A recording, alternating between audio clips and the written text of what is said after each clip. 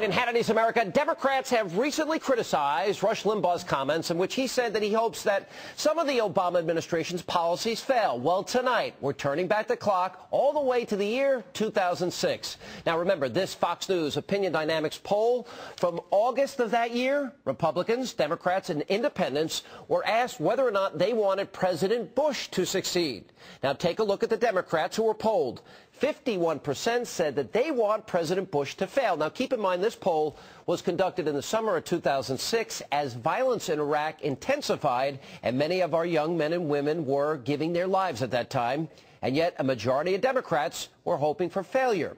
Apparently, Mr. Obama did bring change to Washington back in 2006. Dissent was welcomed and flew under the radar of the mainstream media. And now in 2009, people like Rush are finding out, well, you criticize the president, and if you do so, you do it at your own peril.